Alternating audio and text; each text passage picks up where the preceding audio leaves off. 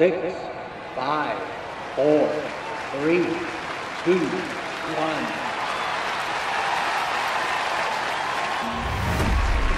What's up, guys? It's Big T. I don't know how we did it, but we got here. Apparently there was a bit of a snafu and we had to figure some stuff out real quick, but we did because that's what we do.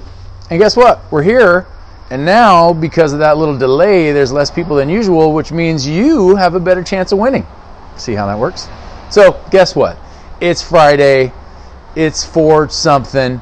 This week is almost behind us. I can see the tunnel of light shining through that is the weekend, although it's still a little bit away. But before we go there, we're going to have some fun today. I have some great trivia that is sure to test your knowledge. Before we get started, I would like to thank today's sponsor, Linker, for giving us one of these Gatorade GX bundles. It's a bundle because you get the bottle, and you get to choose which bottle you want. There's actually a couple of cool ones. And you get to choose which flavor of pods you want as well. So, that's lots of fun. I don't know. It's lots of fun. So, just like the first sale of, yeah, I can't say that. There's a line in there that I cannot say. I'll say this: be the quickest to answer all 5 questions, and you will be the new owner of a Gatorade GX bundle. This week's topic is all about soccer, or as they call it in my homeland, footy. That's right. So let's get started. Let's do it, Zane. Let's do it.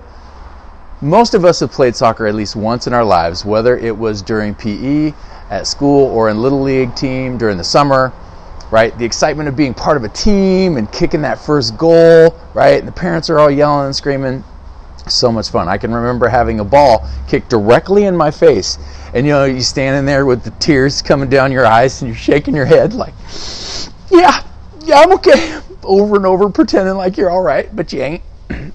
And the best part was telling your mom last minute that you were in charge of bringing all the snacks for the team that weekend, and it's today. Thank goodness for great moms thinking in advance and picking up some drinks and oranges. Remember, I always had the oranges cut up to help quench that thirst, give you some vitamin C. But let's see, where did it all begin? Where did it all start? So let's find out. In question 1, where did the game of soccer originate? Was it in Japan, England, or Spain? Whoa, we're definitely outside today, people. It's an outside sport, so we figured we should be out here. Now, there are records that trace the history of soccer back more than 2,000 years ago, but both ancient China, Greece, Rome, and parts of Central America claim to have started the sport. A little bit of a tiff there. Can you imagine people just kicking around big rocks or some makeshift ball type thing? Crazy. But in 1863, it was England that transitioned soccer, or what the British and many others around the world call footy, into the game that we know today. Wow, that one was a ball buster. Apparently, I'll give you a second, get out your wallet, buy back in. I think some of the other ones are easier. I didn't realize that one was going to be so hard. Sorry about that. The English are credited with recording the first uniform rules of the sport, including forbidding tripping opponents and touching the ball with your hands, which is most likely why they take credit for it officially for making this pastime a national treasure.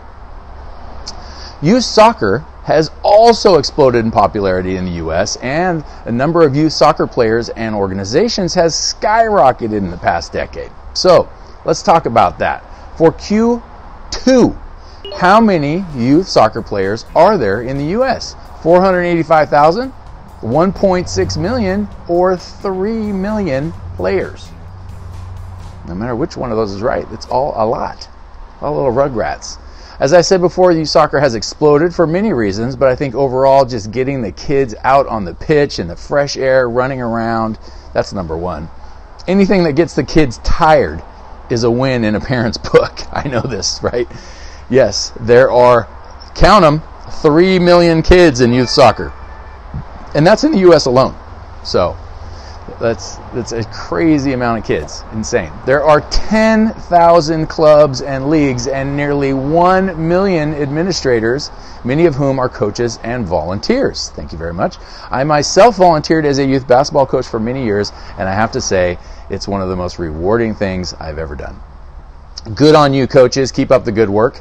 And I've started to actually see the kids back out on the pitch lately, which is great to see. So let's move on. Much like in the game of basketball, a soccer ball is in constant motion during the 45-minute play period, while the only player that is allowed to touch the ball with their hands during the game is, of course, the goalie. Players are allowed to touch the ball when it has gone out of bounds. That's the only time. After that, only legs, chest, and heads are allowed in order to get the ball in the goal. But who is doing most of the running around?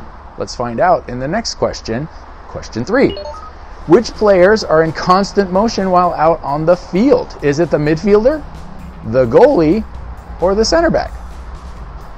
I have to admit, I did not know the answer to this. I do remember going to Little League soccer games, and there was always that one kid that just stood there the whole time during the game, just watching or picking grass or his nose from the ground.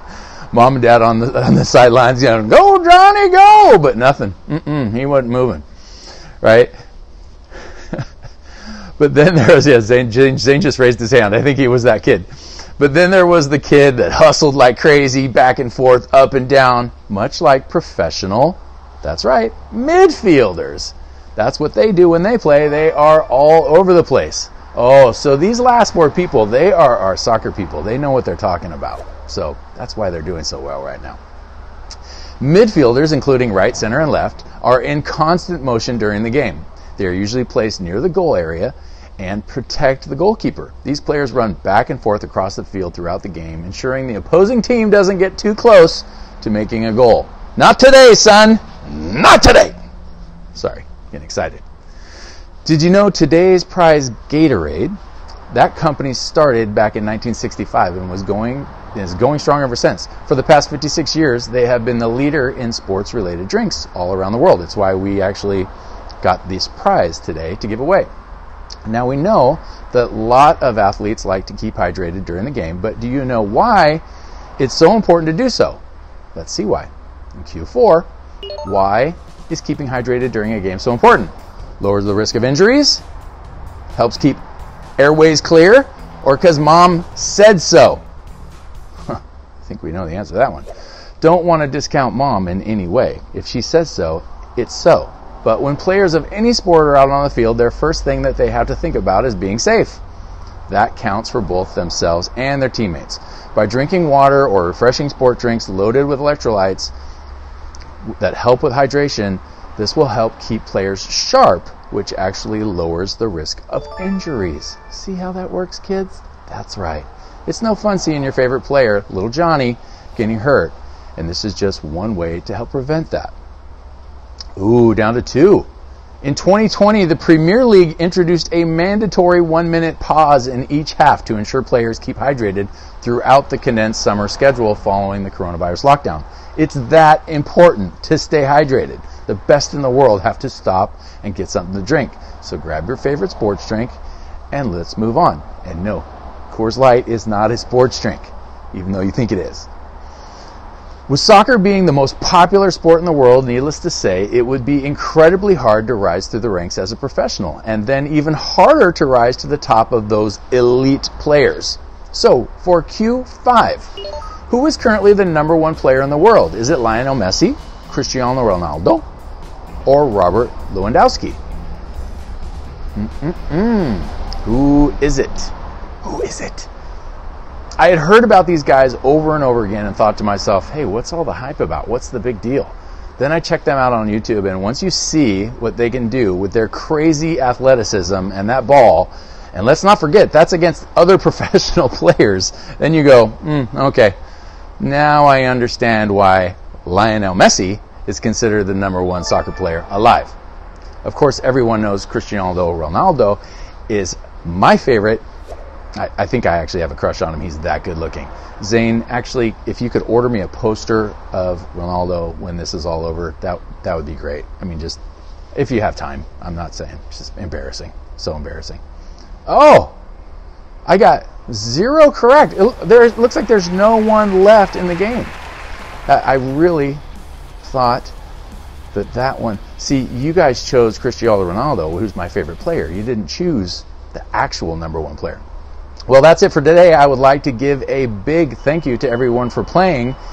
And to our event sponsor, Linker, make sure you visit your wallet and load up on links to make sure that you are loaded and cocked and ready to go when it's time to play. Remember, the more you buy, the cheaper they get. Don't forget to subscribe to my event feed to stay up to date on upcoming events and get reminders when it's time to play. And remember, you are all winners in my book. Have a wonderful weekend, and I'll see you on Monday at 4. I'm taking this home myself, right? Because you guys didn't win it, so that means I get to keep it, right? And then next Monday at 4 o'clock, it's all 80s music all the time. That's right. And you might have a chance to win because we will not let Jason play because he is all 80s all the time, right? So we will see you guys there. Play 80s music all weekend. Love you, miss you. Have a great one. Cheers.